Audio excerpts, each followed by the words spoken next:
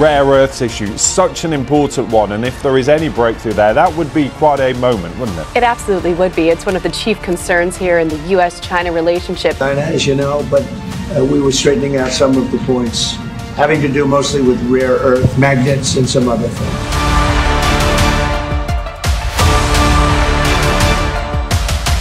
Welcome, this is Najma Minhas with GBS Deep Dive.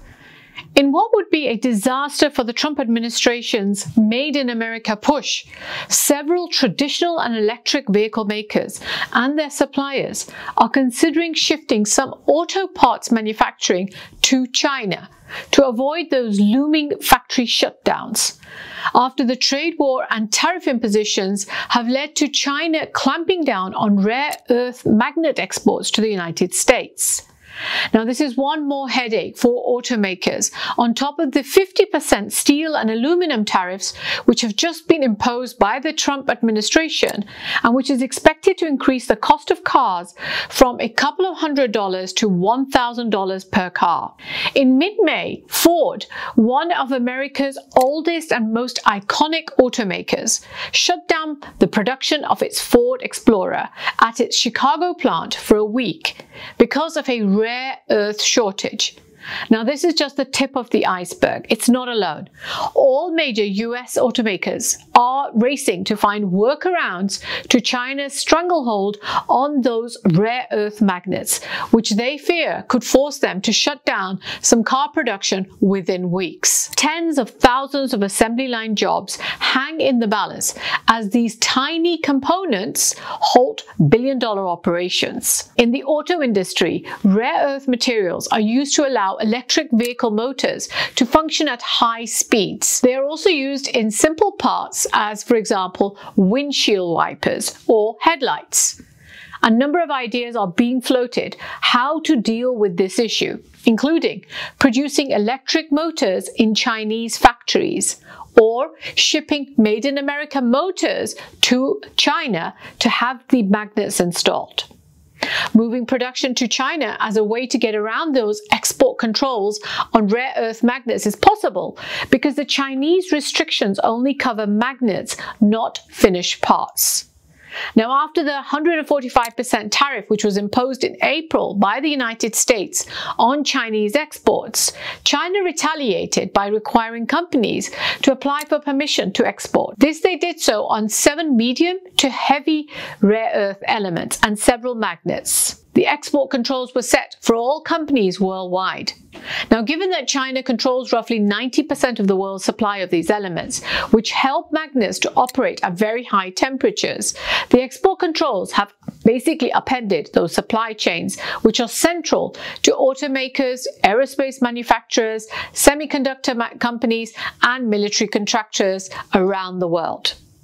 They are essential for most of the world's modern technology, from those smartphones that we all use to the F-35 fighter jets.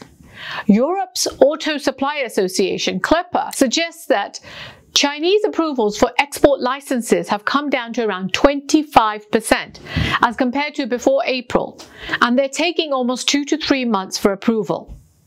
Now, in what could be described as a surrender by the United States, Chinese media reported that the American side asked for a call with President Xi. President Donald Trump told reporters later that in his recent 1.5-hour call with President Xi, which he described as being a productive conversation, that they discussed these rare earth minerals, although the Chinese side has given no such confirmation. Trump also wrote the same on his social media site, where he wrote, "There should be no longer any questions respecting the complexity of rare earth products," and that the conversation was focused almost entirely on trade. The lack of magnets affects EVs and hybrid vehicles much more than conventional cars and trucks.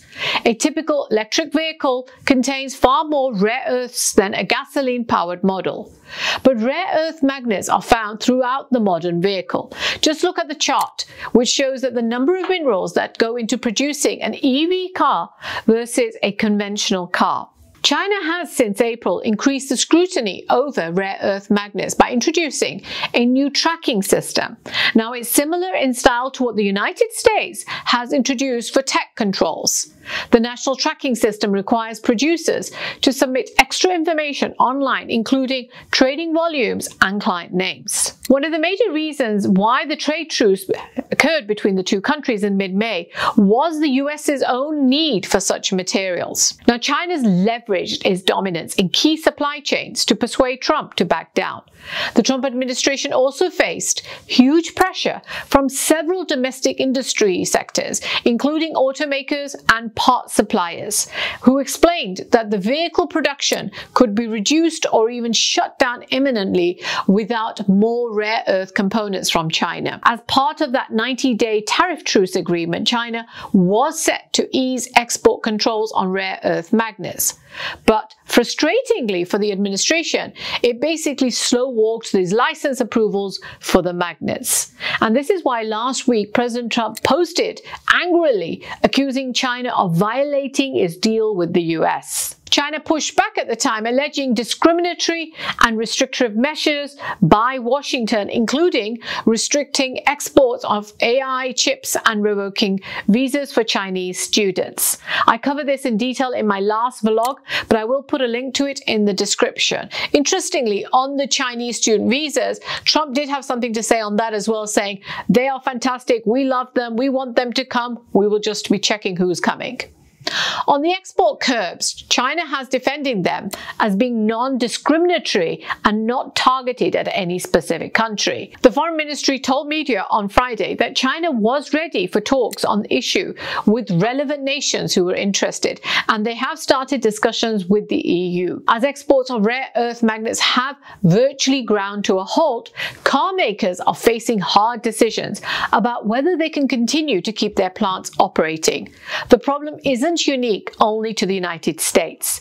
The European Association of Automotive Suppliers has said that several production lines in plants across Europe have already closed, with many more impacted in the coming weeks as inventories of these minerals decrease. Now, the importance of these magnets can be gleaned from the fact that manufacturers are actually considering shipping unfinished parts halfway across the world so that they could add in a minuscule size magnet installed, despite the fact that it will add to the cost and the time it takes to manufacture. But the companies see it as the only alternative to otherwise shutting down some production lines altogether. Car makers are even considering stripping out some premium features, such as adjustable seats that make use of several tiny electric motors, high-end speaker systems that use rare earth magnets. They could also be replaced with downgraded versions. Imagine walking into a car dealership in 2025 and being told that that new SUV you want to buy no longer comes with electric seat adjustments or a premium sound system, all because of a magnet which is less than the size of a coin. It's basically a technology regression going back to the 1970s or early 1980s, when manual seat adjustments were the norm for mass market cars, or getting rid of that high fidelity car audio system, which requires a rare earth magnet called neodymium, instead of going back to that larger, heavier and lower quality speaker system instead in your car. Another option being floated is to conserve those diminishing magnet supplies is reverting to the older electric motor technology that doesn't use rare earth magnets or does not use so many of them. Car makers stopped using those motors because the current versions are much cheaper and more efficient. Car companies are also looking at the alternative sources for magnets in Europe and Asia instead of purchasing them directly from Chinese factories as they do currently. However, none of these sources would provide enough magnets to support the demand from the car industry. China has the largest reserves of rare earth elements in the world, 44 million metric tons, or about half of the estimated global reserves. Vietnam and Brazil come next in terms of known reserves, around 21-22 million tons. China also has the biggest mines, producing around 270 1,000 metric tons of minerals last year compared to 45,000 tons that were mined in the United States. China mines around 63% of all rare earth minerals and processes over 90% of these. China controls almost all of the refining capabilities that transforms these raw minerals into usable forms.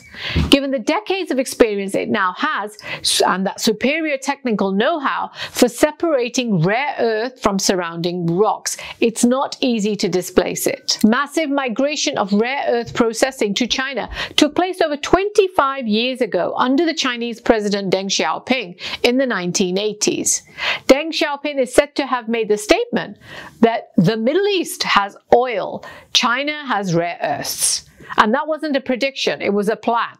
China became dominant in rare earths, a group of 17 minerals, by producing them at lower prices than the West. And it was helped by government support, and often Chinese did not take into consideration the environmental concerns, including that toxic waste that came from the processing. By comparison, the United States has only one rare earths mine, the Mountain Pass rare earths mine in San Bernardino County in California, and it sends almost all of the rare earths it does mine to China for refining. It is now saying that it will not do that going forward given the level of high tariffs. China is forecasted to retain its grip on the global rare earth sector, which of course is key for the electric vehicles and the solar energy, the wind energy, and other EV uses as well. Now, this is going to happen despite other nations who are supposedly boosting their output, according to the International Energy Agency itself. The importance of these elements in modern technology is what gives China immense leverage over the United States in any conflict, whether this is in trade, military, or politics. China supplies more than 50% of United States imports for 19 critical materials and over 70% of US rare earth materials. The United States gets a close to 63% of its antimony from China, around 21% of gallium, and around 25% of its germanium. These are key minerals for the technology sector. The US is aware that it is in a tight corner with regards to the rare earth minerals dependency that the country has on China. President Trump has tried to strong-arm Greenland and Ukraine into providing more of their rare earths and other critical materials to the United States. Last month, he also signed an executive order calling for the federal government to streamline, make shorter permit approvals for new mines, and to encourage investments in the projects in the country. The United States, Japan, Australia, and the EU are all scrambling to rebuild rare earth supply chains. But China is 20 years ahead. How will they catch up? Share with me your thoughts and leave a comment below on what you would suggest as the immediate United States strategy versus its long-term strategy for how to deal with this rare earth material crisis. Thank you so much for giving me your time today. Have a great day.